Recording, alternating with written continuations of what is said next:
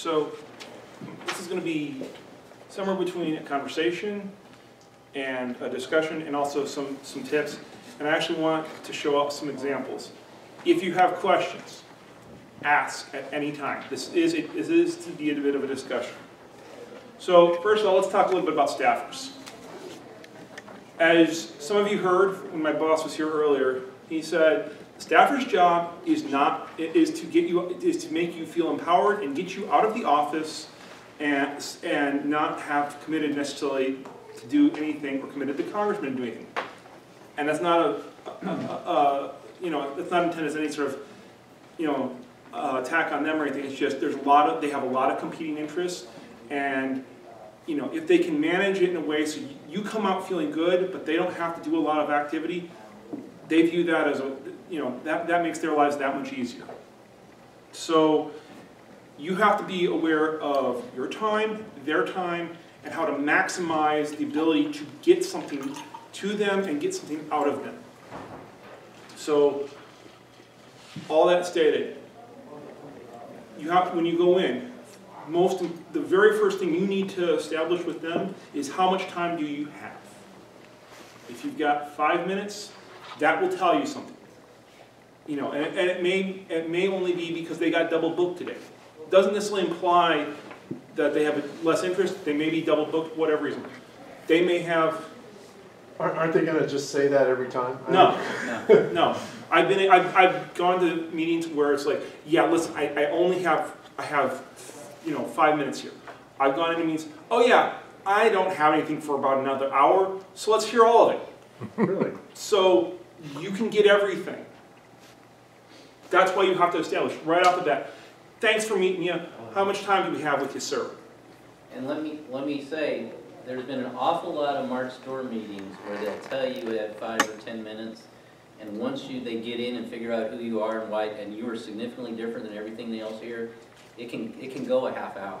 They will say, well, I'm going to push off whatever, all this other stuff. That can happen. I had a meeting where the guys, I got 10 minutes, that's all I got for you. We stood there for an hour. Okay, I won't say it happens a lot, but it can happen. So, when you get into the agenda, be aware of what they're saying, and then be prepared to adjust. So, you get in there, you're shaking their hand. You know roughly how much time they're expecting, and whatnot. What do you need? What's the next item? You want to know. You have two important jobs. You want to communicate the agenda. But more importantly than communicating the agenda, you want to find out what they're thinking about the agenda. You can go in there. Actually, let me give this as my first example. I need one volunteer who has never done a March storm briefing of any type before. Amador, you're up.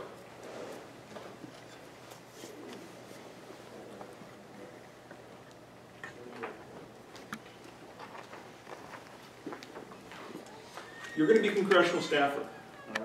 So you will just, react to what I'm saying and and afterwards we're going to discuss this. Hello, sir. My name is Aaron Oesterle. How are you today?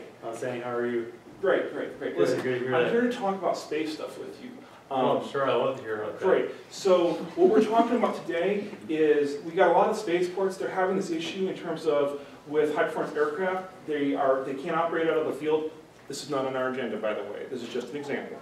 And so they're having problems with ADS and AST not cooperating, and so we're here to help that out. AST, sure. So now the question is, does he know anything what I just talked about? Do you? I don't.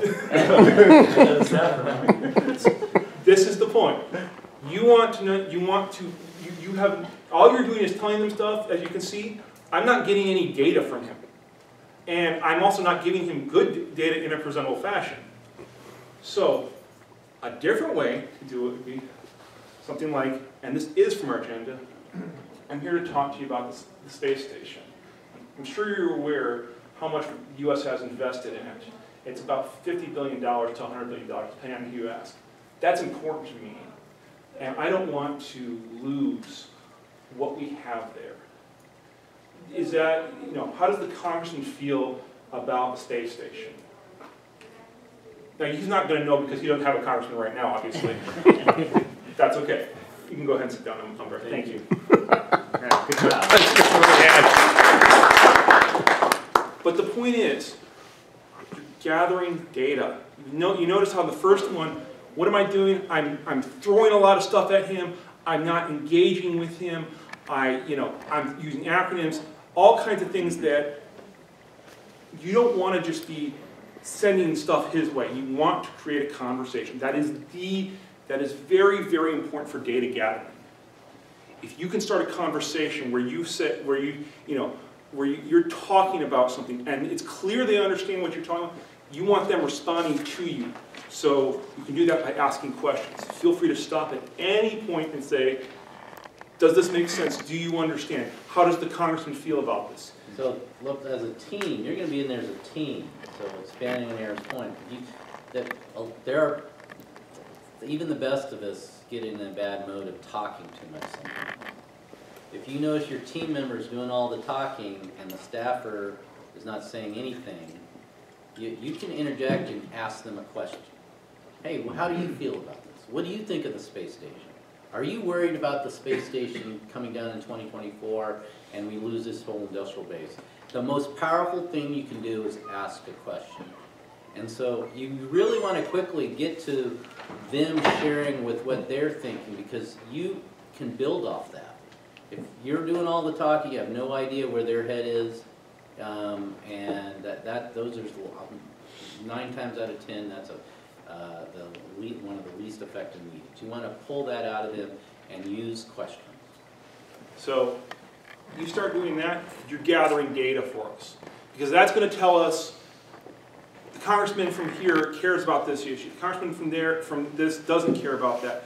This congressman is hostile. All that stuff is important data. So you're engaging with the staffer, you're talking with him. 2 points when you start talking with him. 1, and this is actually, you'll want to do this before you actually meet with him. Observe the office. When you get into the office, look around. What do you see in the way of the office? Do you see anything related to space?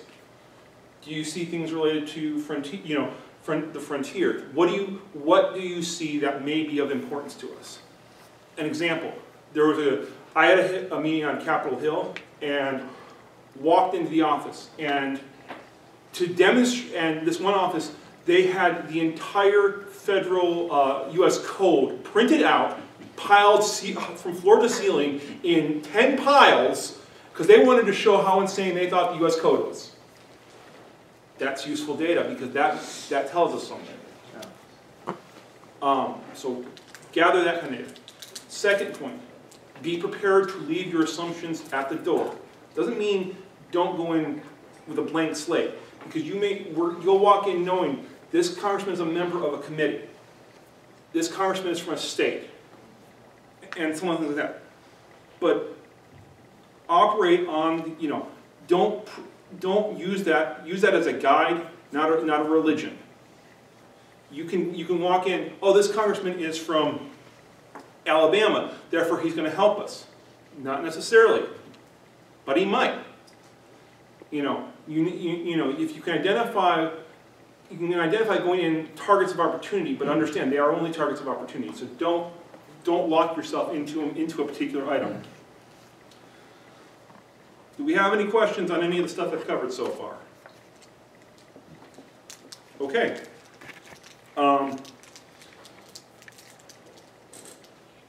As you're talking and gathering data, if you look through the packet, you'll notice we have specific asks.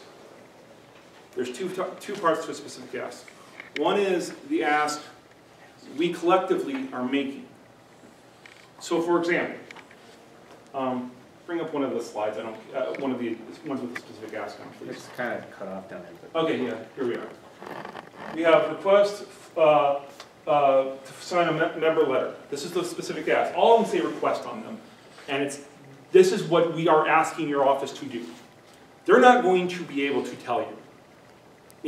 It's a big thing to have a congressman introduce, formally be a sponsor of a bill. It's not a small thing first for a member to sign a letter. So the staffer is not going to commit to that in a heartbeat. But we are making a formal request of them. That's the first point. The second point on making specific requests. You then want to take the specific ask from all of us and turn it into a specific ask from you to the staffer. Now the kind of thing for that is to say, so we're supportive of this. Will you take this to your boss? And who do we have, and are you the person to follow up when you take this to your boss? You want to give them a formal requirement for action. If they tell you they're not interested and they're not going to do it, that's useful data too. But always be looking to create a specific ask both from, always reference the specific ask from us and tie it into a specific ask from you. Will you take this to your boss and let us know what he thinks on it, or something like that. That is hugely important because it's forcing action on them. What else? With them is how much time do you have? If you've got 5 minutes, that will tell you something. You know, and it may only be because they got double booked today. It doesn't necessarily imply that they have less interest. They may be double booked for whatever reason. They may have. Aren't they going to just say that every time? You know, it's not intended as any sort of, you know, attack on them or anything. It's just they have a lot of competing interests, and you know, if they can manage it in a way so you come out feeling good, but they don't have to do a lot of activity, they view that as a, you know, that makes their lives that much easier. So let's talk a little bit about staffers. As some of you heard when my boss was here earlier, he said, staffer's job is to make you feel empowered and get you out of the office and not have committed necessarily to do anything or committed the congressman to do anything. And that's not right. So this is going to be somewhere between a conversation and a discussion and also some tips. And I actually want to show up some examples. If you have questions, ask at any time. This is to be a bit of a discussion. So first, you have to be aware of your time, their time, and how to maximize the ability to get something to them and get something out of them. So all that stated, you have, when you go in, the very first thing you need to establish